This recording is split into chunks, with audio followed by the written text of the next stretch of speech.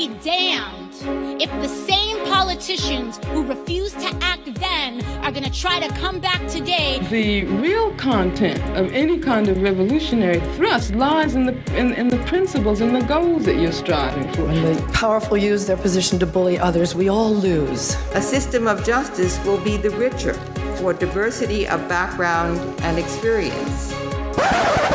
Hello, everybody. It's me, Miss Cracker. I'm here with my co-pilot, Caitlin, and it's time for She's a Woman, which I just learned is the most popular, most downloaded podcast that I personally have ever made. Okay, good.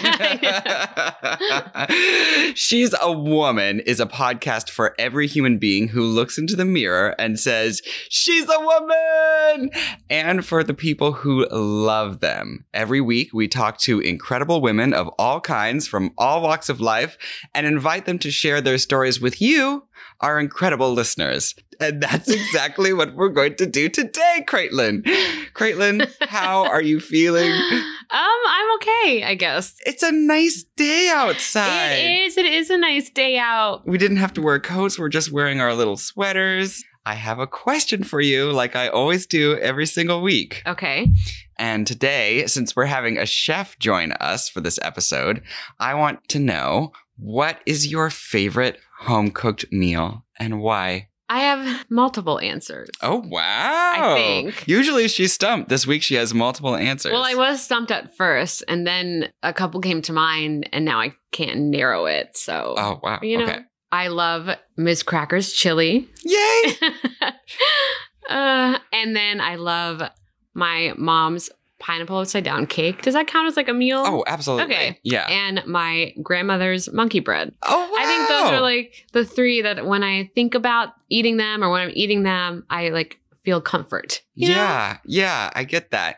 My mom makes chicken adobo, which is like this really spicy chicken that you make on the stove. And I can't recall if it has like soy sauce or something in it, but it's just really delicious. And it's all in one pot when it's made, and you have it in a nice bowl with rice. And there's something about a sauce and chicken and rice that just is so comforting. Makes you feel good. Yeah. But you mentioned what your grandma makes, and my grandma makes a sheet cake with cinnamon on top that is all like 90% butter, of course. Yeah, And it is just like... It's so good. And then with my grandma's monkey bread, it's like I have all these memories of us making it together and it being so good. And then I make it as an adult and I'm like, oh, it's so good because all of the sugar and butter that's in it. That's why it's so good. That's why it's so delicious. But now I'm like more aware of it. So I'm like, wow, this is a lot. This is a lot of sugar and calories I'm putting into my body. But it's okay. It's a treat. It's a treat. Yeah, you deserve it. It's funny that food can bring back so many memories and feelings and just make you feel comforted. Yeah, that's kind of what we're going to talk about today. Only our chef today that we're going to talk to is going to talk about healthy comfort food too. Okay, good. We need that, clearly. Which we need. Yeah. Anyway, I want to dive right into our serious, groundbreaking interview for the day. But first, I have a little treat for you. A little treat for you, Caitlin. Every week, we do a segment called Here's the Good News, where we share positive stories torn from the headlines. The idea is that they'll bring you, our listeners, a little hope during these difficult times. And this week, our news is all about progress, Caitlin. We talked about this a little in the cab ride on the way over. Yeah. And you pointed out that we have to word it very carefully because I don't want people to go buck wild. Yeah, we don't want to. So this is from the CDC. Okay. So we can rely on it. The CDC is starting to announce new guidelines for people who have been vaccinated.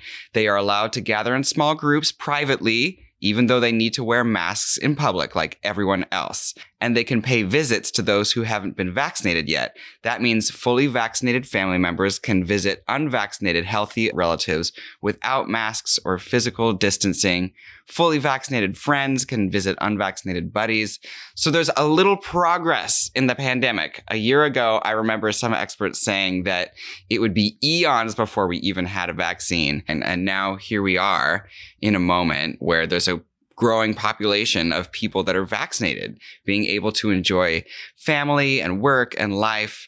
According to the Times, as of Sunday, about 58.9 million people have received at least one dose of the COVID-19 vaccine, including about 30.7 million people who have been fully vaccinated, according to the CDC. Now, of course, there are problems. We know that there is so much injustice in vaccine distribution. People with power and money and access tend to get vaccinated first, while people without are being pushed to the back of the line. So we need to make sure that there are changes in how the vaccine is being distributed, ensuring that those who need it most are prioritized. But I don't want to lose track of the good news and the happy news about progress. Like I was saying, it's like there are still problems and there's still a little bit of a ways to go, but it's like we can see the light at the end of the tunnel. When before, it was even 6 months ago, it was like, is this ever going to end? Yeah, you know what I mean? Exactly. And now it's like, okay, it still might be a little while before it ends, but we can see it now. I can like picture what it would be like to have a herd immunity. I know this is weird, but I'm not vaccinated yet, but I'm happy thinking about every time someone says that they're like, oh, I'm vaccinated. I'm like, oh my God, thank God people are getting it. Yeah, It may not be me yet because you and I can't figure out how to. I know I've checked a couple times for appointments, but they get booked so fast. So we will just keep trying. And one day it'll be our turn. When it's the right time, we will get it. So to everyone listening out there, I don't know, just to return to Juju's advice, the money will come, the good things will come, things will change. All you have to do is hold on if you want a chance to see better times, and you just might see them. Anyway, enough about that. We need to take a little break. Okay, we're back. Now, before we continue, let me say this. If you enjoy your time with us today, make sure to subscribe to the podcast, rate it, and review it. Caitlin. We love reviews. We love reviews. And we love 5-star ratings. Oh, we would love them so much. It's like every time I get one, I'm like, well. You text me about it immediately. Yes. You're like, new reviews on the podcast. In fact, we love reviews so much. We're going to read some of our favorite reviews at the end of the show. I mean, the likelihood that your review will be read on this podcast is very high. It's true. Yeah. So submit and we will send love right back to you. But anyway, it's time for our amazing interview. Today, our guest is Julia Turshen. She is the best-selling author of cookbooks like Now and Again, Feed the Resistance, and Small Victories, and hosts the IACP-nominated podcast Keep Calm and Cook On. Epicurious has called her one of the 100 greatest home cooks of all time, and the New York Times has described her as being at the forefront of a new generation of authentic, approachable authors. Now her latest cookbook, Simply Julia, is receiving praise from people like Jennifer Garner, Carla Hall, and Antoni Porowski, and me on this very podcast, Caitlin. So I'm excited to have her join us today. Everybody, I am so glad to welcome Julia Turshen to the show. And Julia, this is what I want to know first. How are you doing today? Where are you? What's going on? I am doing better right now than I've been all day because I'm getting to talk to you, and I'm not just saying that. This is extremely exciting. I am sitting at my kitchen counter, which is my favorite place to be. Yes. I am wearing the t-shirt I slept in last night, but no one needs to see that. And I was going to take a shower, and I have super curly hair, and I was kind of excited to show you. Does that sound weird? But anyway, I never got to the shower, and it's up because who knows? So I'm just being really honest.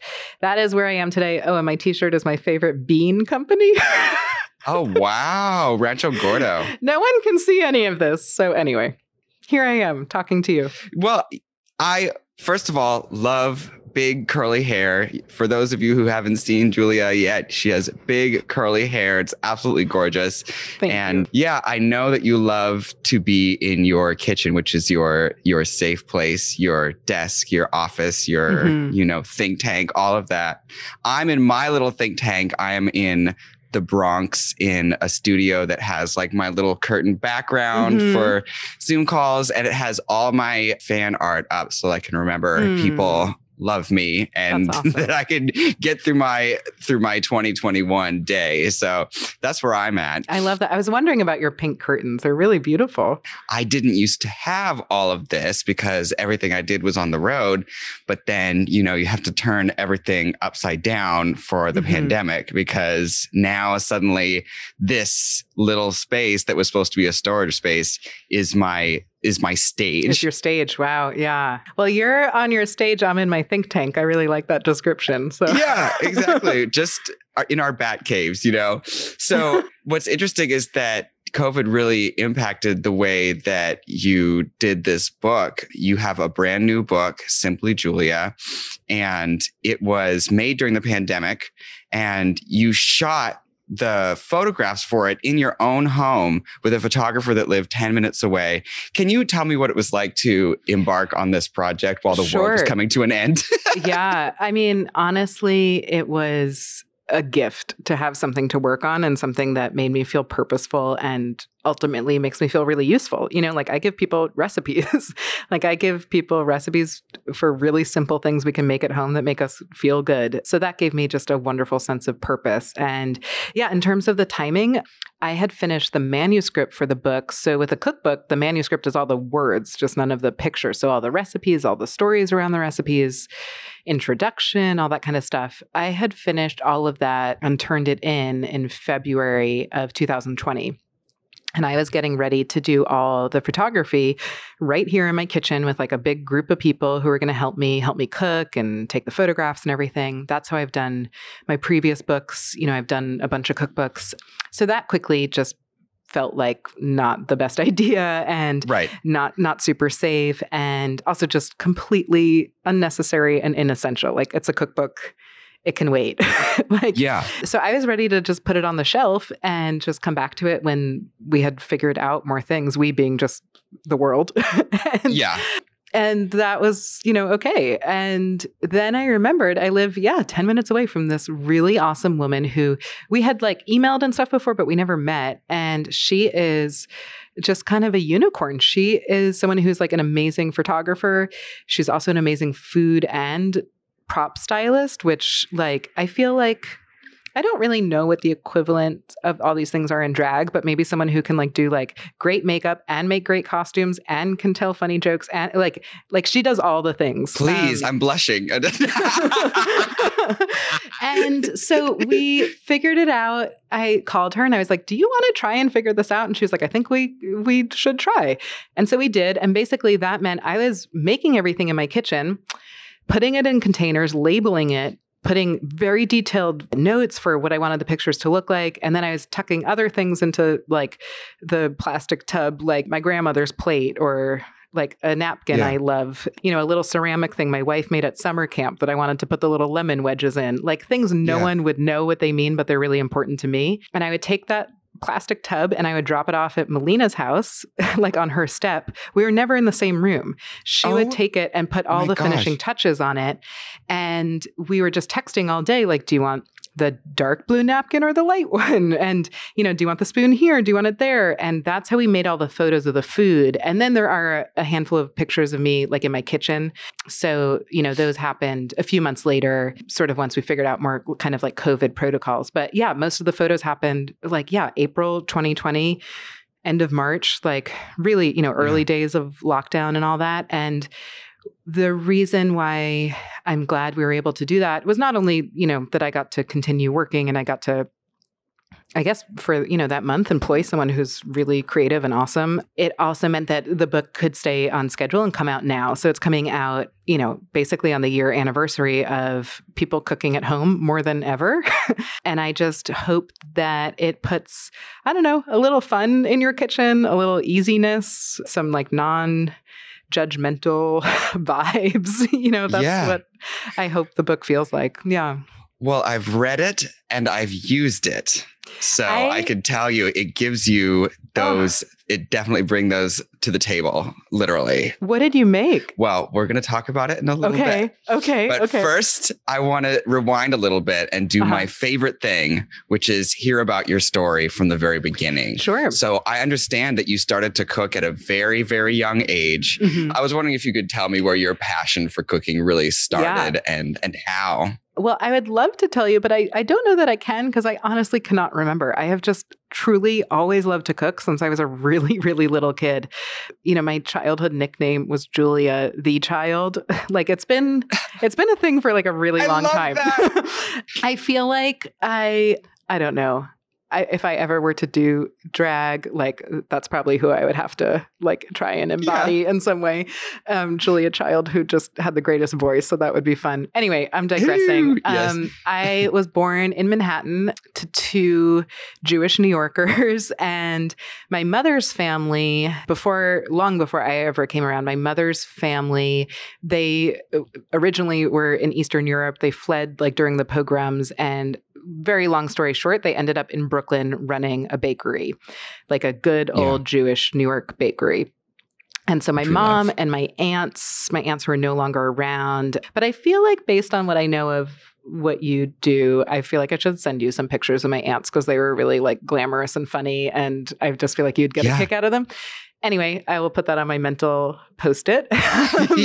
So yeah, they all grew up in the bakery, and I never knew those grandparents. My maternal grandparents died like long before I was born. I never got to go to the bakery when it was still in our family.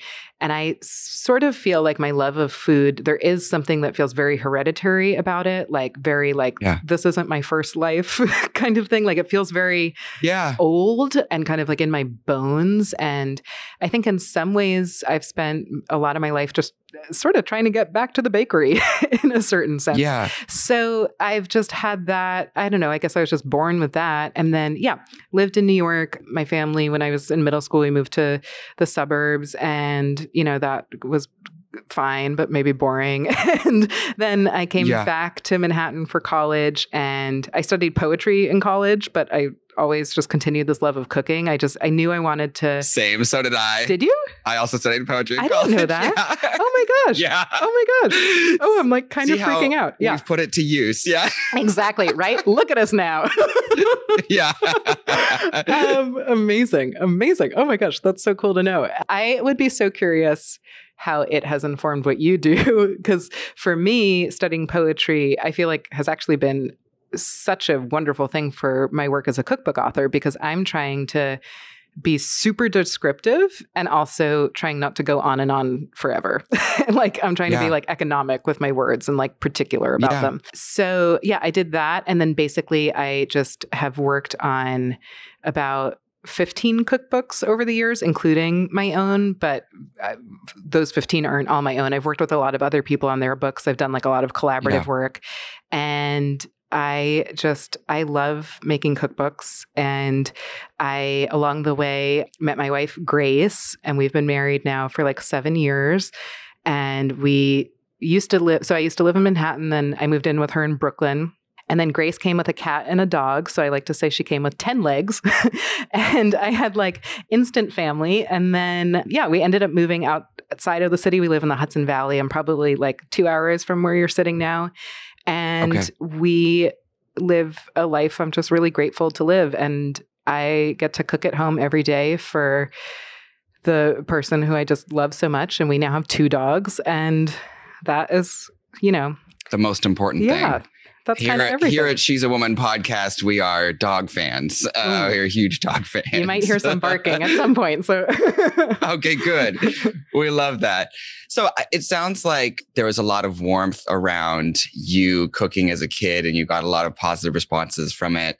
But was there a moment where you knew that it was going to be your career, where you were like, "This is how I'm going to pay the bills," or was that just a gradual evolution? I mean, that's a really interesting question, because I grew up in a home of like workaholics. I don't know that I ever considered like that I wouldn't have a career. And I think I always knew that I wanted to work on cookbooks. And part of that is my parents worked in publishing. I grew up basically like in the media industry. They worked in magazines. Yeah. They worked on books and in advertising too. Neither of my parents are writers, but my mom was an art director and hired my dad as a graphic designer. That's how they met. And they were for, decades in the business of, and my dad continues to be, in the business of putting words and images together on a page. So this is like very much what I grew up in. And I often got asked as a kid, because I loved to cook so much, do you want to go to culinary school one day? Like, do you want to have a restaurant? Like, it seemed like this is the linear path for a person who is interested in food, whatever their age. And I don't know. I've known since I was really young, like I want to eat at restaurants, but I don't want to work at them.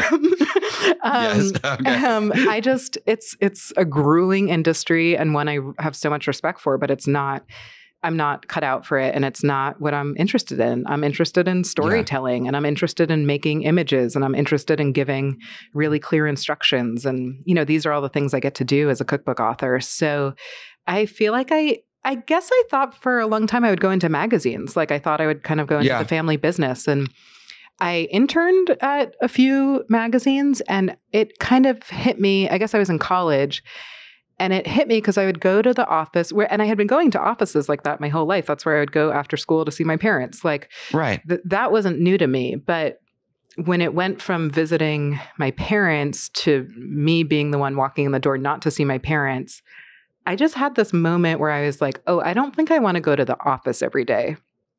I want to have a life where I'm in my kitchen, I'm in other people's kitchens, I'm getting to travel. Like, I don't want to go to the office. Like, that felt really clear to me. And that was sort of like a light bulb moment because it felt a little like, oh, maybe I don't want to do what my parents do. But I also share all this about my parents too, because I think that publishing is an industry where there is zero transparency and everything is really vague and nobody talks about like, how did the door open for you or like how much money you get paid or anything. So, I don't know. I feel like, this is my story, so I'm telling you, but also it just feels important to me to be really clear about it because I just had a lot of advantages going into this and a lot of doors were, very generously propped open for me in ways they just aren't for other people. And I think that's why I try to do as much as I can in my work to just keep opening doors and like take them off the hinges. Like, why are there doors? Why? It's interesting that you had this moment where you knew that you were in the wrong place and you just kind of listened to your instincts. Mm-hmm. And I think that it's clear that you lean towards bringing comfort to people in a different way than being a chef in a restaurant. Yeah. And this is something that I have wondered that I wanted to talk to you about. What defines comfort food? I know that for me, it's anything with cheese, but what is it for you? I am with you. I feel like, okay, we have poetry and cheese in common. Like, this is great.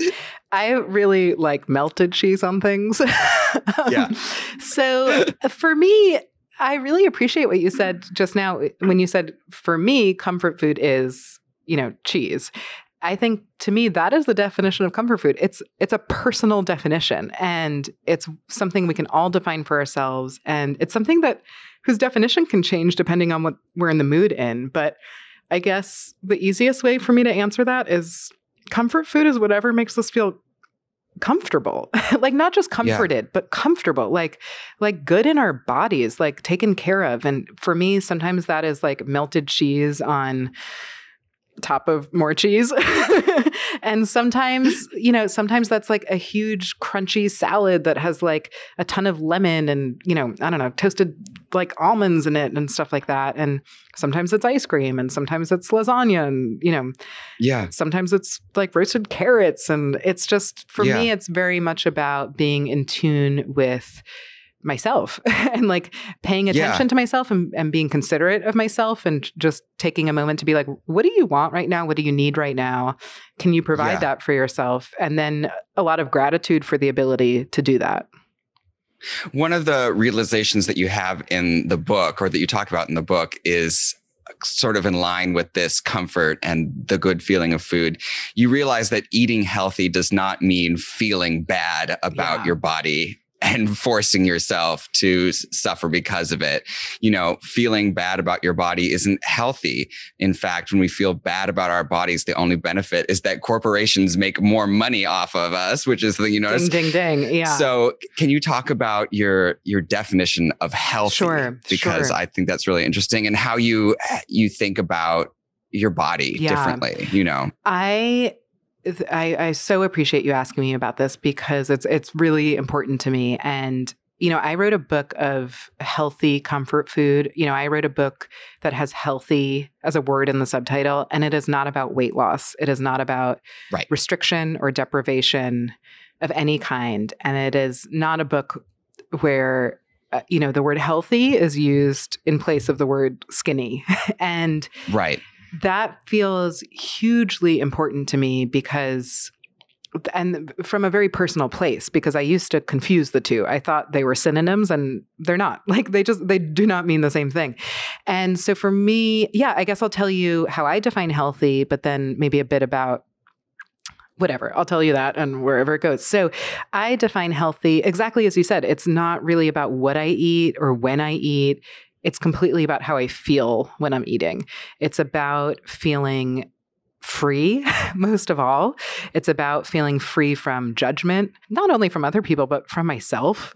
And it's about feeling free from guilt and, you know, any of these really negative and toxic things that, as you said so perfectly, like, are just not good for us, like physically or mentally or emotionally. And the reason that it feels super important to me to put it in those terms and to share it in the book. And again, to encourage us all to define it for ourselves, because I do not think one size fits all. And just as you said, I think a lot of people and many millions and billions of dollars are spent telling us otherwise about all this. You know, it feels important to me because I didn't always feel this way. Like, you know, as I mentioned, I used to really confuse healthy and skinny. And that meant that for my whole life, as much as I've loved cooking, which I've, you know, gotten to tell you about, like from such a young age, like I've always had this deep curiosity in the kitchen. I've always felt my most confident in the kitchen. Like, this is the place, like I'm sitting in my kitchen right now, I'm looking around at like my tools and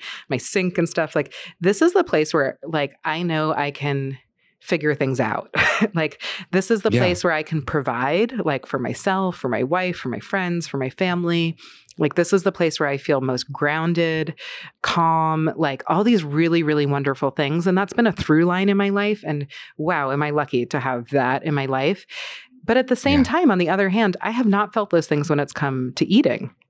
You know, I've loved to cook, and I've felt often really scared about eating, and I've felt guilty, and I felt like I was failing because I wasn't a certain size, or, you know, whatever my scale told me, or however my pants fit, or blah, blah, blah. And I just basically got really tired of that. And I also started to believe my wife when she essentially was like inviting me to look at myself through her eyes, which was a very generous, you know, offer. And I also just came to understand like what diet culture is. Like, I didn't know it was a thing. And, you know, I think most people listening probably know what it is, but just for the sake of like having us all on the same page, like, diet culture is the culture we live in. And, you know, it's the culture that you're talking so, you know, like helpfully about like how many people profit off of it. Like, it's an industry, but it's also our culture. It's like what we're told. It's what we're told in, you know, all different types of media, and what we're told by our friends and family and ourselves and all of that. And I think what we're told over and over is that like the most important thing to aim for is to be thin, and like the worst thing you can be is fat.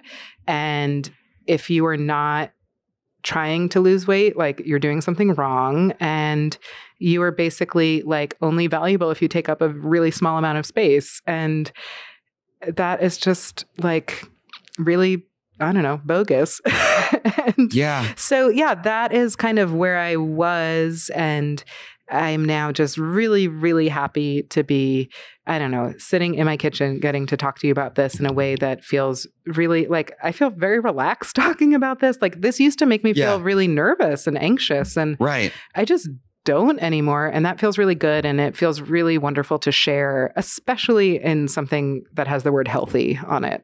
I love what you said about seeing yourself through your wife's eyes and not looking at, with your own eyes, which are always the most critical. Sure. And it just reminded me, Caitlin and I, my co-pilot, Caitlin and I have this rule that we follow where if I'm talking about myself, I'm like, I've gained all this weight. I'm just sitting around the house doing nothing. I'm so unhealthy. I'm so sedentary.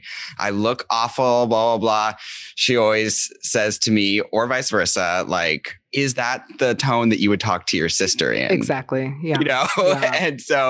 And so we just have this rule, like think of one of your loved ones, and would you look at them with those eyes? Would you talk to them in that way? Would that be, no, that's not how it would be. So don't do it to yourself. Yeah. I'm really glad you have that in your life. I imagine, just from what I've gathered from television and stuff, that's such a huge part of your work and stuff. And I just can't imagine how hard that must be at times. Being in front of a camera all the time is really, I think it's hard, but I think that it's something that in the age of Instagram, everybody knows about, I think, because you're always in pictures, your own pictures, other people's pictures, and you're looking at yourself. Another thing that you are passionate about in your book is, and that I wasn't excited about it when I first read it, but then when I tried out a recipe, I totally got it. And it's about ease. And in all of your recipes, I was just shocked at how few pans and utensils they use. And you really explain in your book that this is a book for human beings that live in the actual world, that have a limited fridge, limited time, limited sink space. So can you talk about how that passion came up for you? And then I'll talk a little bit about cooking from your book. Yeah, no, I cannot wait to hear what you made. And also just the way you asked that question, I feel like there was so much suspense, and I was like, oh gosh, what's it going to be? And I'm so happy it's about easy, things that have ease. So yes, I am, as I feel like I've been a broken record saying, I am a home cook. And that means I am someone who, when I make anything, I am not just cooking dinner. I'm also, or whatever meal. I'm not just cooking. I'm planning for it. I'm figuring out the groceries. I'm figuring out what's in the fridge that needs to be used up. I'm figuring out what I froze however many months ago that I forgot about and I should probably use because I don't want to throw it out.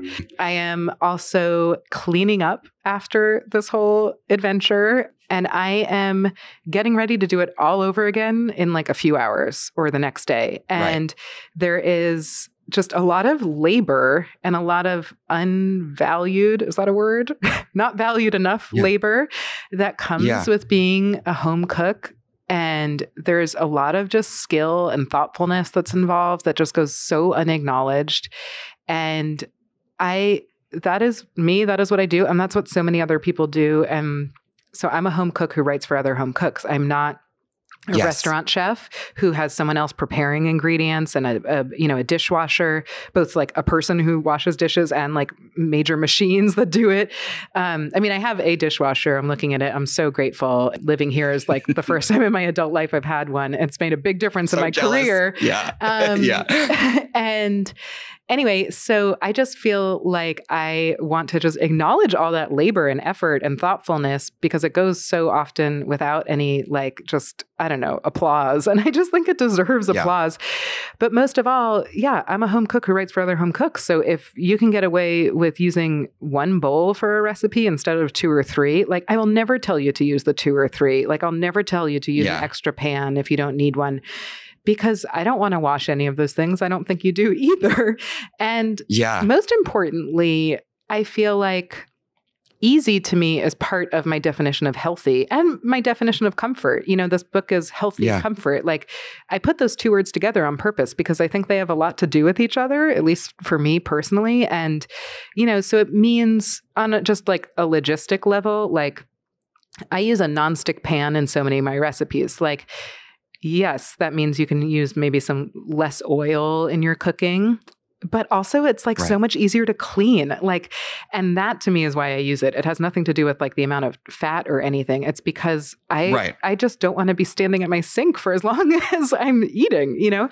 And that to me means that healthy comfort food is just a lot easier to do and more accessible, which is to me just as it should be. So thank you for asking about ease. It's something that's very, very important to me. The reason that I asked about it is because I made your roast chicken with onion gravy. Ooh, good choice. And the way that everything flows together, first of all, the onion gravy is not your typical gravy. It's made with a sour cream, so you skip a lot of steps. It's very instant. The way that everything flows together and there's so few utensils used and so few pans used. It's all goes from the oven to the stovetop. And it was delicious. I'm so happy to hear that. While I was cooking from your book, I realized what you were talking about bringing into people's homes, which was just this no sweat, comfortable, happy experience. And that isn't when the plate arrives on the table. That's through the whole process, from cooking to knowing that you have only one pan in the sink to the flavors and everything. So I just wanted to tell you that I tried it and that from trying it, I got what you were saying. So that means a lot to me. Yeah. Oh, of course. If you're listening to this, this book is so wonderful. Again, it's called Simply Julia, and it is full of recipes like this that just flow so easily, and it helps you understand what you should be doing while something else is boiling. And it is a wonderful companion for the 2021 pandemic. So just give it a try. Thank you. It's also a very personal book. And I think that it's so beautiful how you share stories from your marriage and your life with each recipe. And those memories make the food richer. I wanted to talk to you about being openly queer. You know, I used to work in publishing and I helped sell cookbooks. Oh. And I know that it is the most cutthroat because there are so many cookbooks coming out all the time. And I was wondering, you know, you always want to be like the most marketable. What made you want to be 100% out and tell your full story through your books? Yeah, I have just so many questions about like you're studying poetry and marketing cookbooks and stuff. And I like want to interview you on my podcast so I can ask you all the questions. But in terms of being openly queer in my books, which I very much am, it feels so important to me. And the reason why is because, as I mentioned, I grew up around so many books and magazines. I taught myself to cook by reading cookbooks and by watching public television and, you know, watching Julia Child and all of that. I never, in my experience, I may have read a cookbook written by a gay woman. That is very possible, but that was never clear to me. I never read a cookbook that within the recipes, the woman writing the cookbook, or the man writing the cookbook for that matter, the person writing the cookbook was writing kind of love notes to their significant other. And I often think about, you know, at age whatever, 12, 14, 17, however old, like what would it have meant to me to see that? I feel like your work in television and on screens and stuff, like you probably understand representation and visibility in so many more nuanced ways than I do. And I know it's such a big thing that, you know, you and so many of your colleagues talk about, and what it's meant for people to see just you on television. You know, I know what it's meant. I told you my wife is like your biggest fan. Like I know what it's meant for her to watch you and so many other people on television. And, you know, for me, I was a young kid who wasn't interested in pursuing drag, but I've loved cookbooks. And I did not, you know, as much as I saw white people like myself represented, I never saw an openly queer woman represented. Yeah. And I feel like I have the ability to bring my full self to my work, to talk about my wife all the time, to dedicate my books to her, to have pictures of us in the books. I get to bring my full self to my work because a lot of people didn't get to do that. And I want to take full advantage of that, and not just to celebrate my home kitchen, which is a home kitchen that feeds two women who are married to each other. I wanted to do that because I think it's really important because cookbooks tell us a lot about who we are and who we are right now. And if you look back in, history, a lot of people go to like textbooks and history books, and I go to cookbooks. They tell you about what was available, what ingredients were available. They tell you a lot of stories. Like, there's information about just everything. Like the spices available in a recipe tell you about the spice trade. Like they tell you about history. And I just want my books to reflect who I am because I think that who I am is a result of everyone who came before me. And they made it possible for me to just be super gay in my books. And I feel really grateful for that. And, when I first started doing my own books, as I mentioned, it came after doing a lot of collaborative work. So I went into my own books knowing what it is to make a cookbook, but I had never promoted one. And when I promoted my first book, everything we're talking about right now really hit me in a way I didn't anticipate. And I just have had so many just really truly meaningful moments across the country in bookstores and stuff like that with just so many queer people and especially young women. And I've had moments with young women and their mothers, like telling them what it means to me to see, my marriage reflected in a book they can both enjoy and both find really accessible. Like cookbooks come into people's homes in a way not every type of media does. Like they're very welcomed. They feel very familiar. And that's why I like to treat them as basically like Trojan horses. Like I slip a lot of stuff into mine where I'm like, oh, you didn't see this coming. And I once had a colleague describe it as like sheet pan chicken with like a side of social justice. And like, it's very true. Like, and they're powerful. Right? There's not a pride flag on the cover of my books, like which would be fine with me.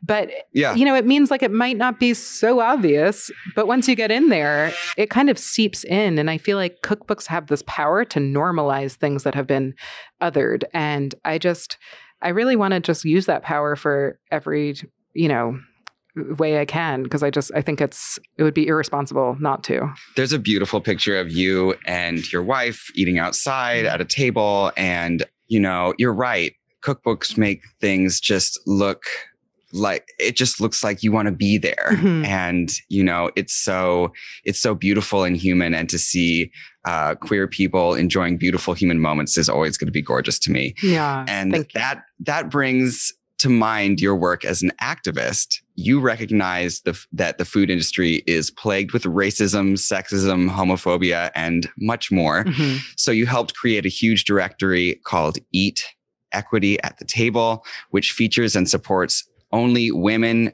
or gender non-conforming individuals in or around the food industry. And it focuses primarily on people of color and the queer community.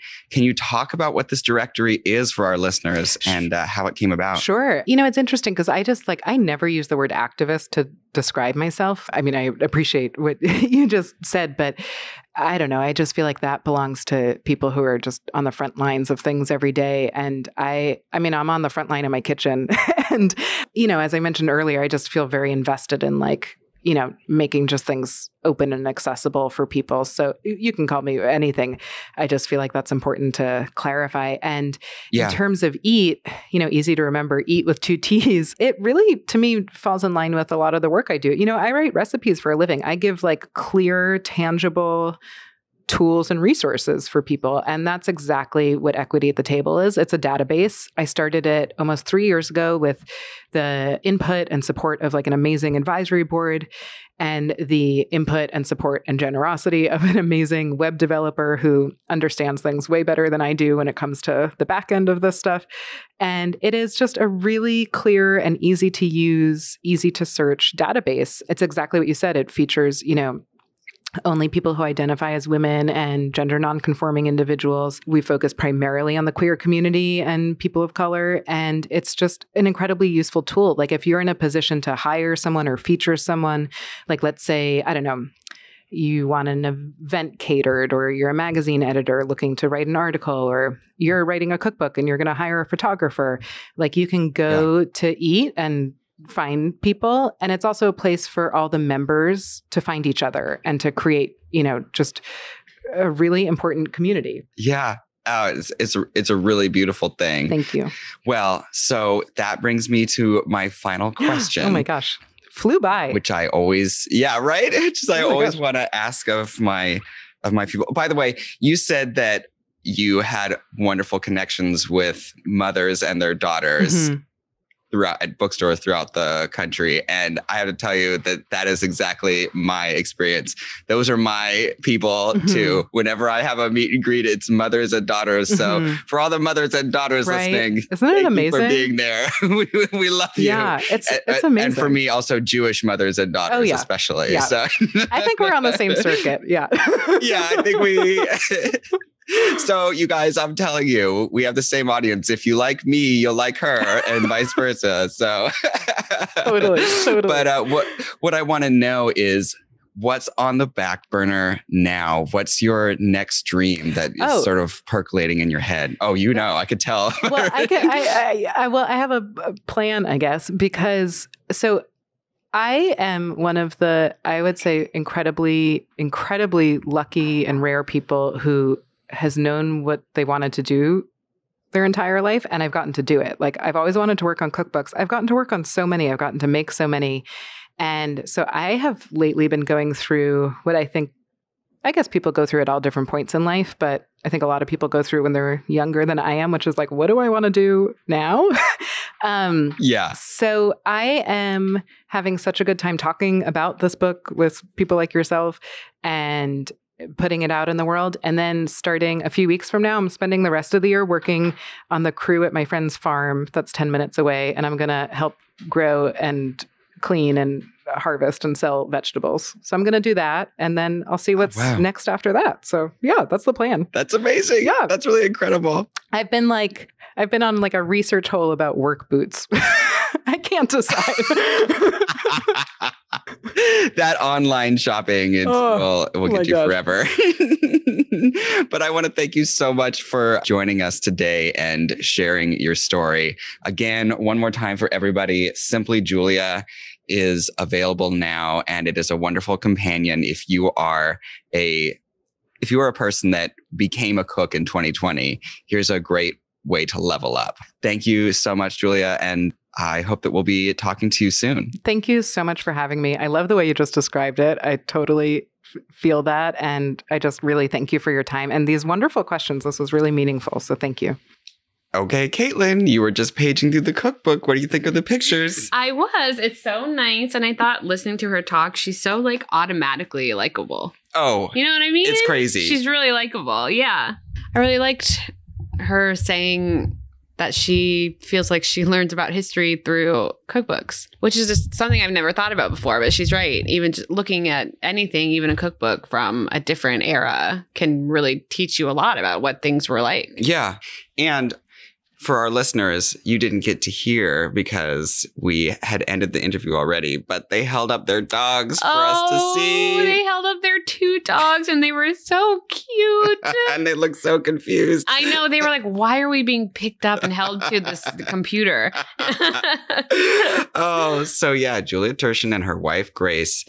And I'm looking through the book right now and I want to make on cooking and anxiety is a chapter. Oh, it's so great. I know. Yeah. And just so easy to use, like I said. So I really love that interview. And I hope that all of you grab the book and make yourself some of these wonderful, tasty, gravy and cheese laden. I know. I'm going to have to borrow this from you, Oh, yeah. I know. And I'm going to make you some chili, Caitlin. That's right. We got some spices. So anyway. Before we close out, I have to say this. If you liked your time with us today, make sure to subscribe to the podcast, rate it, and review it. Like we said at the beginning, we love reviews. In fact, we love them so much. We're going to read some of our favorite reviews right here at the end of the show. Caitlin. Yes? Caitlin, do you have a favorite review this week? I do. This one is titled Miss Cracker is the new Terry Gross. I'm blown away by the quality of interviews that Miss Cracker does. I sit here intrigued by the stories she gets her guests to tell that I had no idea I'd ever find interest in. Hello, a new translation of Beowulf. She's a natural, and she seamlessly weaves the conversations together into something both enjoyable and meaningful. It's so refreshing to have someone celebrating the accomplishments of women from all walks of life. Yay! And I know you really love that one. That's a really nice one. And they compared you to Terry Gross, which is like your hero, you know? Yeah, that's absolutely right. Like, ideally on this podcast, I would interview Terry Gross. Right. Put it on our bucket list. Put it on our bucket list. We're gonna have that Environmental Protection Agency lady. Oh, that's right. Yeah. And we're definitely gonna have Terry Gross. So anyway, that review makes me very, very happy. So leave your reviews and there will be a chance that they get read on here. But first, it's time for us to take a little break. Okay, we're back. And Caitlin, now it is time for the credits. You know how I love them. Your favorite part. Did you have fun today? I did have fun today. It was a good one. Yeah. Even though it was like a warm day and you're not a fan of warm days. Yeah, it's still like cool enough mixed in with the warm, but I'm not totally miserable yet. But check in with me again in August. And we're having quality time, Caitlin. That's right. So this podcast was produced by Caitlin, who's sitting right next to me. And then I did it. The cast includes me and also Caitlin, who, as I said, is here. And it is distributed by the amazing Studio 71. So thank you for joining us today. Make sure to tune in next Monday for another exciting episode. And remember, if you ever feel down, all you have to do is look in the mirror and say, "She's a woman!" And I'll be with you. Oh, Caitlin, those were such nice talks we saw today. I know, they were so nice. Like nice and scared in the eyes, but so fuzzy. I know. And like mutts, you know. Mutt Central. Oh, God.